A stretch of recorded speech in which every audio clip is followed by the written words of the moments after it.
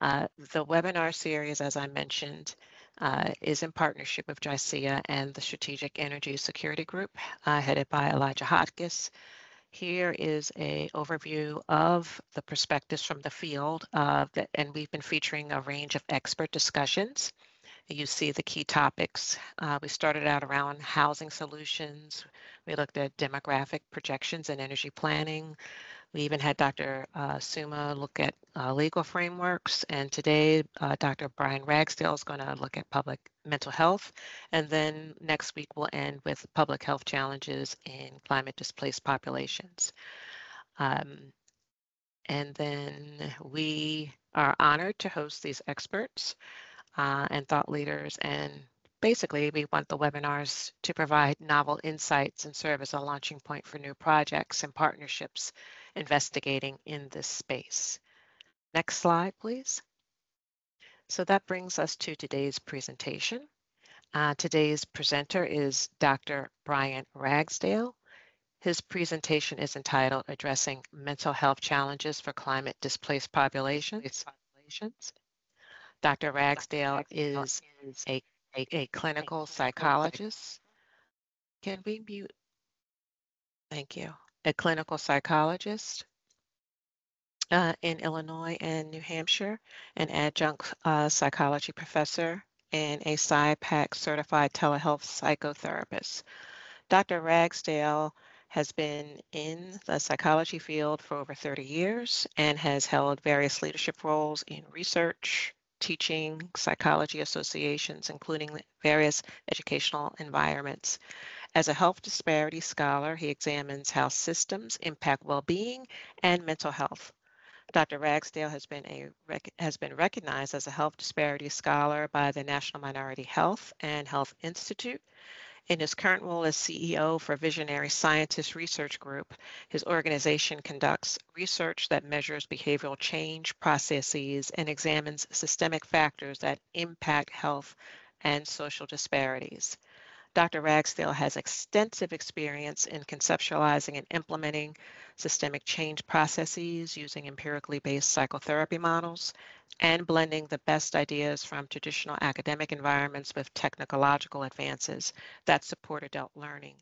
Dr. Ragsdale holds a master and doctorate in clinical psychology from the University of Rhode Island.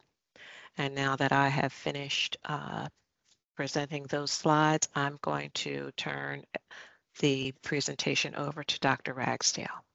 Dr. Ragsdale. So thank you so much, Dr. Thomas, for your introduction, and I am happy to be here today. Today we're talking about addressing mental health challenges for climate-displaced populations. And here's a quick overview of what I'm going to be talking about today. One is I'm looking at how climate-induced populations who are displaced, how it uproots families and communities. So the central focus of my conversation with you today is thinking about the ways that families and communities are impacted by systems. And we're going to explore the impact of mental health and also some well-being. And throughout my presentation, you'll see that this is my artwork here. I'm an artist. I've been an artist for a long time, so I thought I would also share some of my artwork with all of you. So a couple of learning objectives for today. So we're going to talk about the global impact on energy systems and the impact on well-being. We're going to take a sort of a macro view of trauma, depression, and anxiety. And I'll talk about some of my counseling and clinical experiences with folks who are traumatized and depressed and anxious. And then we're going to talk about some coping strategies, and then briefly talk about some major systems and the historical impacts on large groups of people. I will note that this content is solely for educational purposes. So anything I say should not be taken as a replacement for medical, clinical, professional advice or diagnosis, or even any type of behavioral interventions. Okay, so my background, thank you, Dr. Thomas, for sharing some of my background. I thought it would be helpful to kind of step us through how I sort of became a clinical psychologist. So I'm licensed in the state of Illinois, have been for 17 years. I'm also licensed as a clinical psychologist in New Hampshire. I am an adjunct psychology professor, not adjunct, adjunct, and I've taught at like 6 or 7 different universities. I'm a PsyPAC certified telehealth psychotherapist, which is essentially I'm able to see people online in this sort of this interactive environment for psychotherapy. I'm a health disparity scholar, and I'll talk a little bit more about that journey of how and why I became a health disparity scholar. So I have over 20 years of teaching in the psychology and graduate and undergraduate levels. I'm published in our leading journals in psychology, the American Psychologist. You'll be able to see my 2006 article where I talk about my experience trying to get my degree in child development and journal youth and adolescence. A lot of my work has been looking at identity and how it is across the creation or our ability to sustain our identities, how that forms in children, adolescents, and then also how our identities are impacted as adults.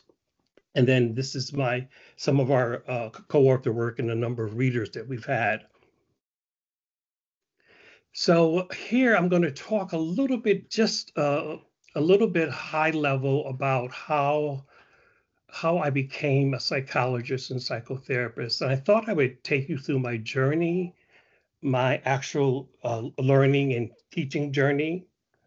And hopefully that'll give you some insight of how I sort of think about people. So I first started out in psychodynamic, and psychodynamic is really this idea that there are unconscious, subconscious ways that people are impacted through their family relationships, through their interactions with different systems and so forth, and what that means to them.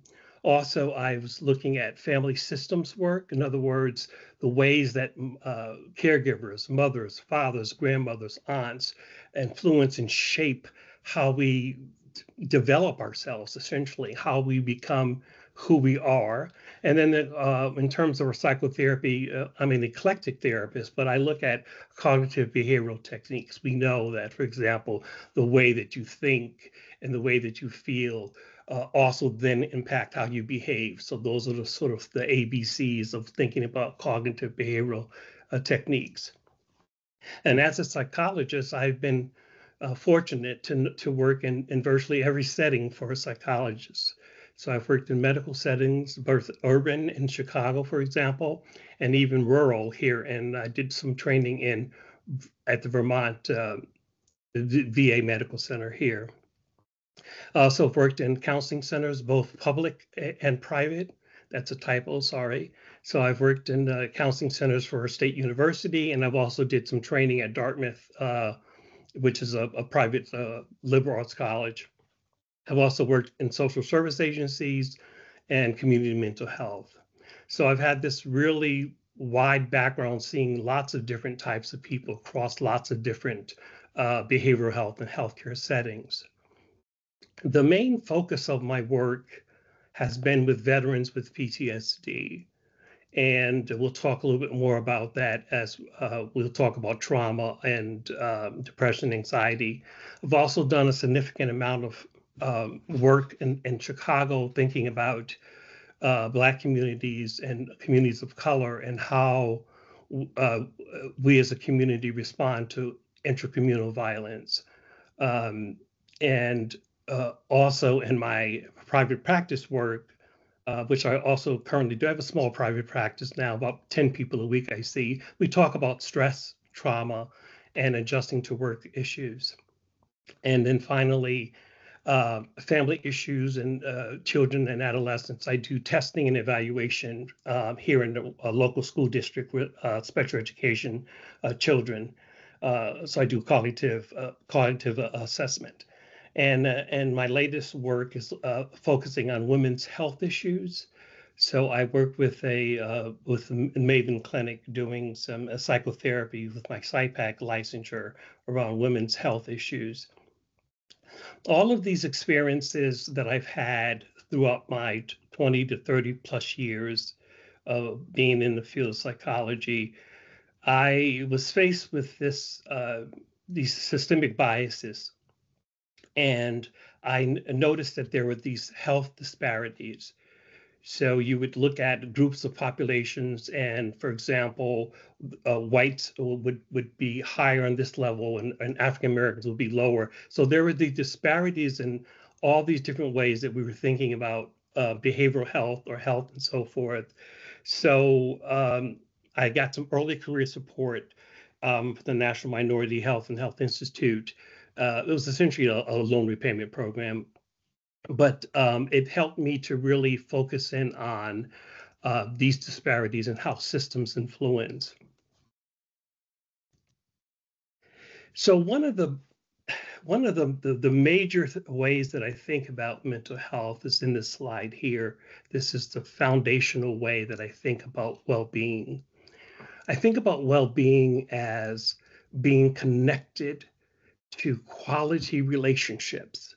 And by this, I mean not necessarily having tons and tons of people in your life, but actually looking at the quality of those relationships, the relationship between partners, the relationships between teachers and students, the relationship between bosses and their employees. The idea or the concept that well-being is connected to these relationships is a central element in thinking about well-being and mental health. And within this relational connection model that I'm trying to draw here is the importance of trust, the feeling of that you belong in that group or you belong in that system, and then feeling respected. This feeling of being respected is very, very important for people to feel healthy and to feel well. And so trusting, belonging, and feeling respected, these are all essential sort of foundational elements for promoting well-being.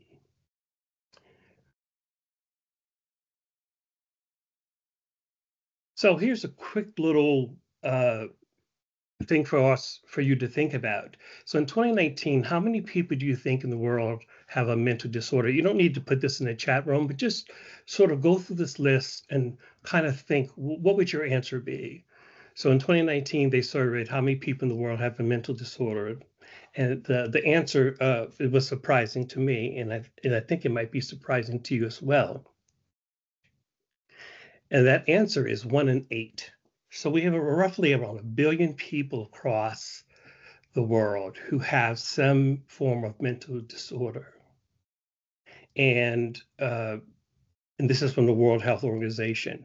So this is a lot of people who are struggling and need support and help. And the next slide is going to talk, I'm going to talk to you about how across mental disorders or well-being, we have to think about it in terms of a continuum. So here, for example, if I was talking about a person who's depressed, I would be thinking about, is it mild depression? Is it moderate depression? Is it severe depression? And we know, for example, that there are certain environmental events that happen that then push people across this continuum. But that's the first way that I think about well-being or mental health, is when someone comes into my practice or my office, I'm thinking, if they're depressed, are they mild, are they moderate, severe? And then the next thing I want you to remember is that there's a concept that we call comorbid. So those mental disorders that overlap with each other. So we know, for example, that people who are depressed, and we'll talk about what depression is in a minute, are also very anxious.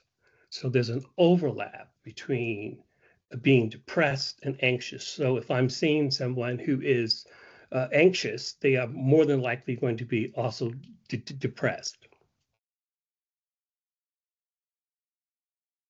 So in these next 3 slides, I'm going to talk about trauma, depression, anxiety, some definitions that I think are helpful for us thinking about the ways in which climate refugees can be impacted by these shocking events.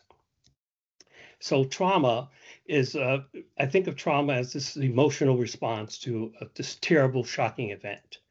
And you can see here in the definition that natural disaster is also a part of that. So a natural disaster of some sort can then create this emotional response in people. And the first ways that many people who are traumatized or experience these negative events, there's shock and denial. So when people have these terrible things happen, the first thing is how they talk about how shocked they were that it happened, and then there's this way of trying to deny that this was as bad as it possibly was. And then of course there's some longer term reactions. I'm not going to spend a lot of time, but there are longer term effects of people who are trauma, and PTSD, post-traumatic stress disorder, is one of those ways. Depression, many of us are familiar with depression because it's so prevalent. I don't know the exact number, but it's like 1 in 5 or 1 in 4. And we know that sometimes there are gender differences in the way that people are depressed. So it's a feeling sad, feeling hopeless, losing this interest in activities. I'm also asking about sleep. And asking about if the person is moving or sitting still. And then there's this also aspect of feeling worthless, this feeling of feeling guilty or feeling like the person's hopeless. And then there's also suicidal ideation. So depression is debilitating for people, particularly on the severe level. The moderate level as well. And as we talked about earlier, this can also be mild forms of depression. And then the final, the next one is anxiety. Now, anxiety is an emotion we characterize by this sort of constant worrying about everything. And it's a little different than fear. Fear is more short term, but anxiety is more of a global feeling that something's bad's going to happen or you're worried. And next, I want to then take our thinking about trauma, depression, anxiety. And I want to try to help you to think about how climate refugees who are moving in groups.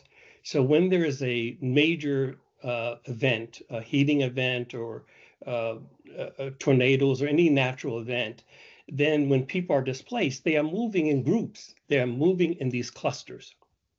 And so this is a very important way for us to conceptualize what happens, that people are in large groups moving and displaced. And we know that if you move from one culture to another culture, there are some psychological tasks. One of those psychological tasks is to integrate and to synthesize into that new culture. And we can commonly see this even in the United States, for example, the different cultural ways that different towns have their different cultures. And likewise, the group who's already there, they also have to adapt their system. So there's this interchange between these displaced cultural groups and cultural groups. So I wanted us to think about this dynamic process. So we know that when there's climate change, there's a displacement, and we talked about this here today. I also want to remind us that these displacements are also connected to other crises. So, for example, climate change and displacement can threaten human rights. It can also increase poverty levels and people losing people during the crisis. And so that means they're mourning and grief, and it can strain relationships between communities.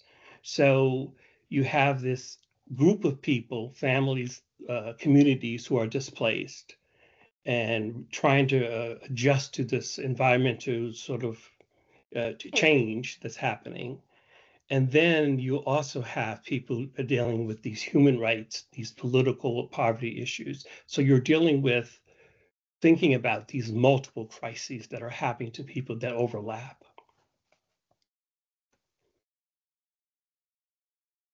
And this is my slide on wellness. And so now what I'm doing for the remainder of my conversation with you today, and I thank you for listening so intently, is I'm going to talk about wellness. I'm going to talk a little bit more about how people how people maintain their wellness. And so I look at this list, as you'll see, and I try to work on all of these. Of course, I'm not able to work on all of them at once, but these are some of the domains of well-being. One is this inner peace. People having purpose and direction is so important. This connection community, which we talked about. Of course, safety, food, and shelter. I also think this ability to dream and to have hope is an important aspect for people to feel well, to feel like there is a positive something happening in their lives that they can look forward to. And I also think well-being is defined by the ability to help others around you. So you'll see a lot of people who are in traumatic events helping each other. So that's an important part of well-being. And then I think the freedom from personal and communal violence is also quite important.